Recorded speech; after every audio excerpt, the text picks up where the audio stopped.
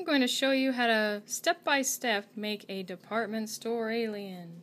So here is my embarrassingly bad sketch. I'll show you what I plan to do.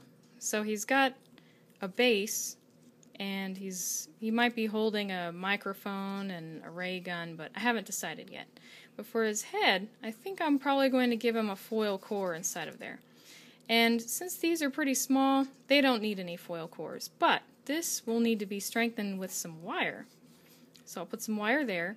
And then to connect him to the base, if you bake all of these, they will kind of squish down in the oven. So I'm going to probably bake his head first, and then second I'll bake these. And I'll have him standing on his base with one piece of wire that will go from the base into the head, and that will keep him standing up and keep these tentacles from falling over. Got all my materials here. I've got a little piece of wire for the armature. I've got some pieces of foil in case I need that, and I have some different colors of clay. I have kind of a ball of scrap clay that I'm hoping to kind of marble and use as a base, and a little bit of this lime green. Since he has kind of orangish eyes, I've got some red and yellow, and white for the eyes and his smile, a translucent primo. When it bakes, it becomes more transparent. So I was thinking, since he's a slimy kind of green alien, I'll give him a little bit of another kind of dimension and make him sort of transparent too. I've got my tools for working, and I have a paper towel for wiping my hands off in between colors. It's especially important when working between a color as strong as red and one as light as white or translucent. Those can be tinted really easily, even if you don't want them to be. I'll start by making the eyes. Now is also the time to start thinking about how large you want to make your piece. If it's too large, obviously it's not going to fit in the oven, and there are some ways around that. You can make your clay piece in parts, and then after you bake each part, you can assemble it when you're finally done, but it does go together a lot better if you can make it all kind of fit together at once. So there's one eye, and he's got three.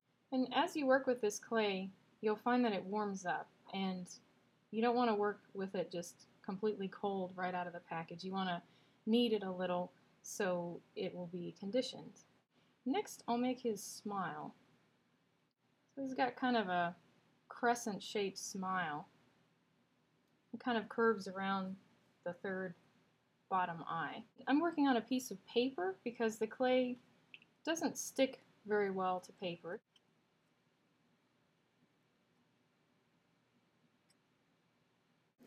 So I put all the pieces together to kind of get an idea of the proportions and make sure that they look right.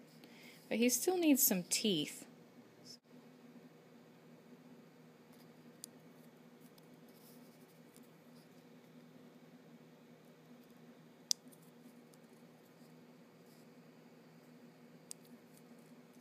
He's got a toothy smile now.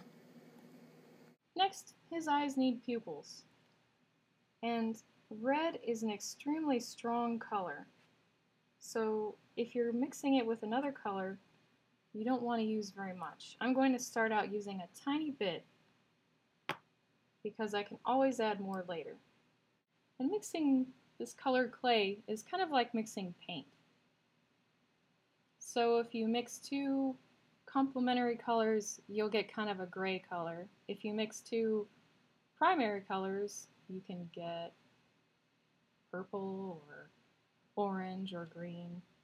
We've got his three eyes and his three pupils, and I'm going to now add them together.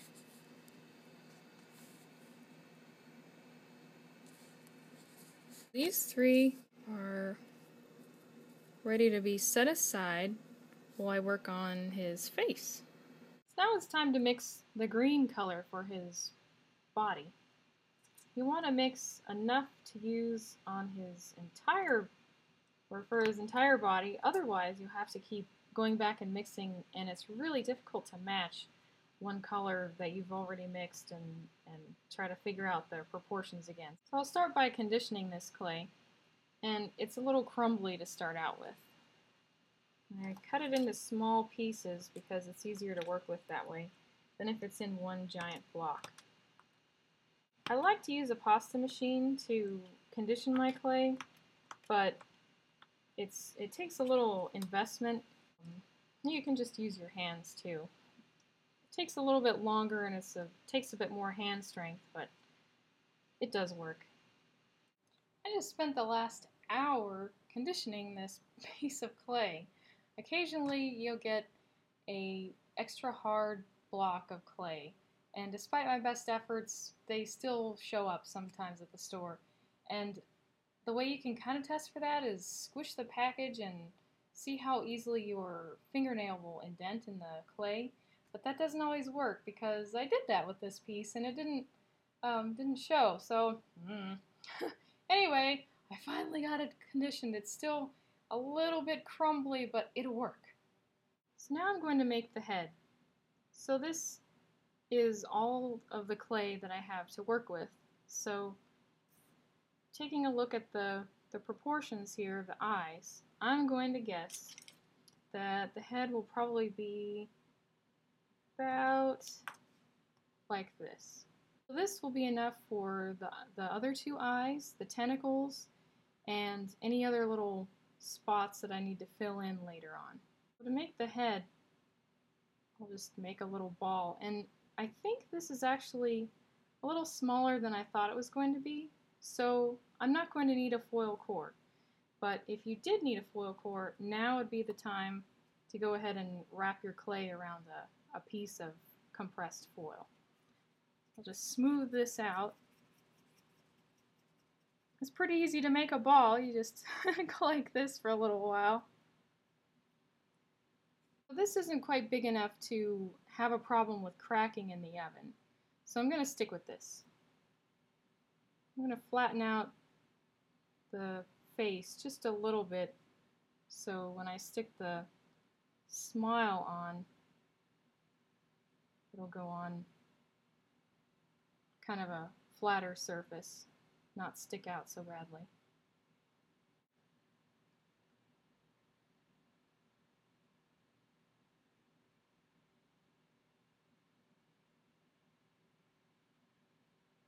Okay, and if you see, it's a little bit sticking out a little, and that's okay. If you don't like it, you can redo it, and I'll show you how. You can just slice off the back of the eye very carefully so you get some extra clay off of there. And the eye will be all distorted like this, but you can kind of get it stuck back into shape if you need it to be. So this will go on here a little bit flatter. It won't stick out so much. And as long as you're careful, you can kind of peel these pieces off and reposition them. But every time you do kind of flatten it out a little bit more, so just be careful.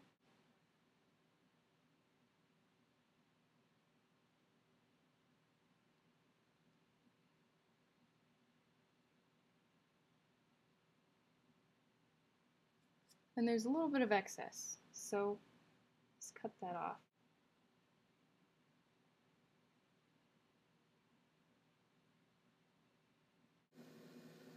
Here he is so far. Doesn't have a whole lot to him yet, but he's going to get there. So the next thing I'm going to work on is the base. I'm going to give this a kind of marbled effect, and because he's in a department store, I'm going to make it look like tiles. So the first thing I'll do is just kind of chop it up a little. You can see the different colors all the way through. Roll them and twist them around. I'm simultaneously conditioning and marbling this clay. Flatten it out into kind of a little pancake. And don't make it too thin, but about like that is probably good.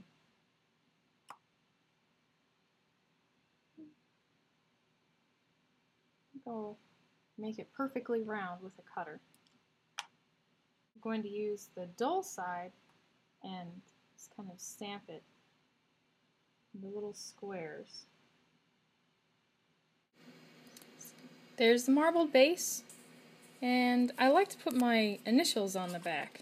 So I'm using the dull side of a needle. I'm just going to write CY.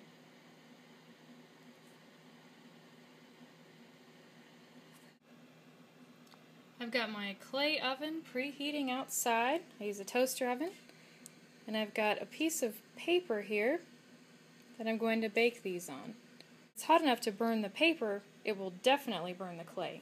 Paper can go into the oven up to 400 degrees, and it's not going to be anywhere near that. So these are all ready to go into my preheated oven. While those are baking, I'm going to make two things for the department store alien to hold in his tentacles. One is going to be an old-fashioned microphone, and then I'm also going to make a ray gun. So here's the base. So this is the main part of the microphone. Those old-fashioned ones have these unusual little indentations along the top and the sides. It's kind of hard to tell what it's supposed to be right now, but I'll add a little more detail and maybe it'll look a little bit more like a microphone. This is just a stylus, but it happens to have this nice pattern on it. Got a bunch of different colors here that I'll use to make the ray gun. Start out with blue, and keeping in mind with how small this guy is going to end up being, I'm going to make a fairly small ray gun. Make a teardrop shape. Next, I'll make the handle. This clay is unusually squishy and sticky. Some of these colors are going to be a little different than others. This color is just really crumbly and kind of hard, and red is usually really squishy. I think this is going to be too squishy to work with. It's too hot in here. So I'll just put that one aside and use another color.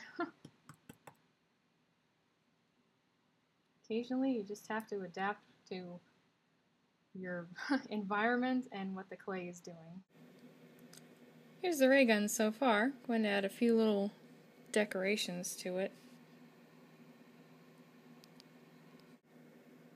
The ray gun and the old-fashioned microphone are all ready to be baked. These pieces have been baked and they're all completely cooled.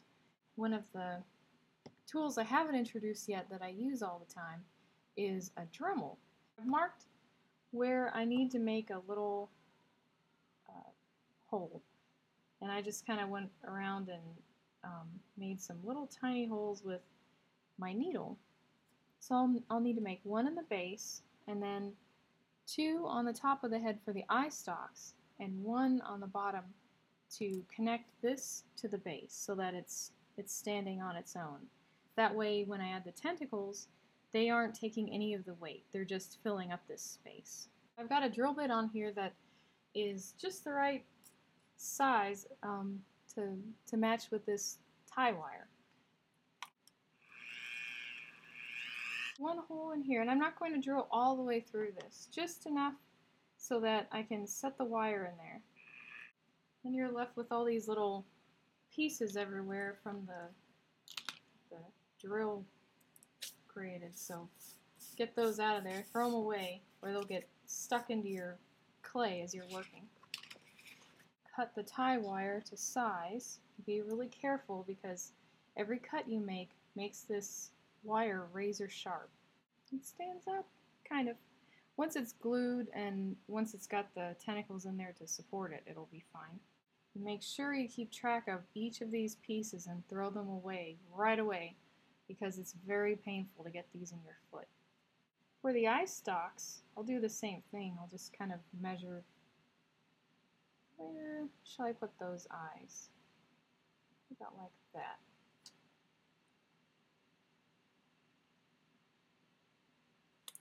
I like to set the wire in there first and then cut it, because sometimes you drill a little further in on one side than the other, and one side requires a longer or shorter wire. I'll use a little bit of glue to set these in here, but it's not really going to be what holds it all together. I'm going to coat these wires in clay, obviously for the eye stalks, and this will be completely hidden. The glue I like to use is Zap-A-Gap. It doesn't hold up well in the heat, so if you do glue some pieces and then bake them, don't expect them to continue to stay together afterwards because the heat seems to weaken this glue. You don't need very much. I'm going to not connect this to the base right now, just so I can pick it up and move it around if I need to as I'm adding the tentacles. The next part I'll add are the eye stalks. I'm going to start with a little bit of translucent liquid Sculpty. That'll help the clay stick to the metal.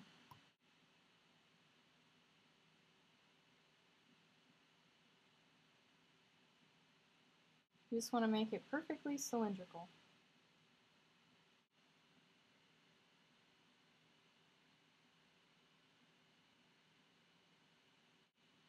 So he's got some seams around the bottom of his eye stalks. And you can leave those there if you like them, but I think I'm going to smooth them out. Slowly press the clay down around the edge and smooth it together.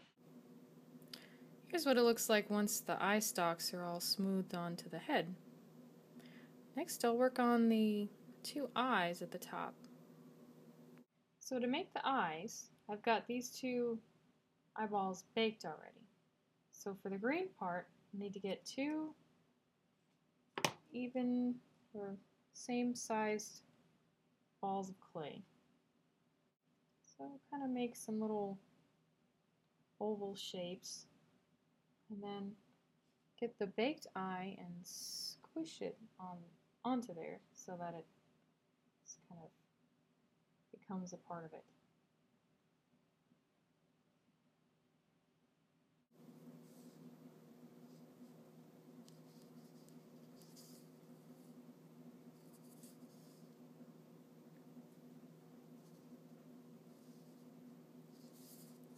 I'm going to add the bottom lids first. I'm going to keep it fairly roundy so he looks like he has some kind of baggy eyes. And then just add the top lid. So the eyelids are all on. Next it's time to attach them to the head. So I'll add a little bit of translucent liquid polyclay, not too much or it'll squish out the edge. And I will make a little mark so that it's easier to put together.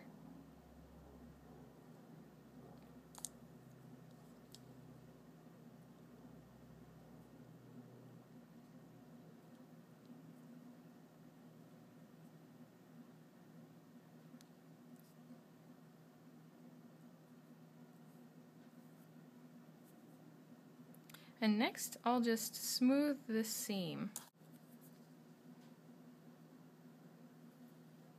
The eyes are all attached now, and the last part is to work on the tentacles. So I have all these tentacles ready to go. They're just a tapered snake that's been cut in half. I've started adding the tentacles, and I kind of smooth the seam as I go for each one. I've got all the tentacles placed on there, and I cut this to the right height so that it won't show, but it's bound to show a little, so I'm going to probably put a few more tentacles in there to cover up some of the space, but you'll want to just kind of arrange them a little so that they look like he's standing on them or that they're curly. And also keep in mind that we still have to add the microphone somewhere, probably right here, and the ray gun.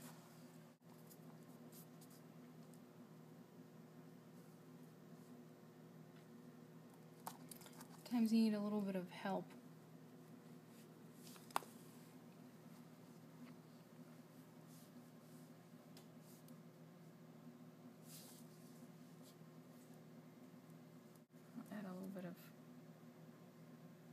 liquid Sculpty. This side isn't going to be seen, so put this around there. Kind of tuck it in there like it's being held. Maybe I'll put his tentacle on the trigger. It's hard to get it to stay. And this one is too heavy to hold it up, so I'll just leave a little curl there. And then once it's baked, I'll just tuck this in. Just a little more detail here and there. I mixed a little bit of white clay with some of this green, and I'll add just a few little dots here and there to make it look like he's got some little alien warts. So they'll be really teeny tiny.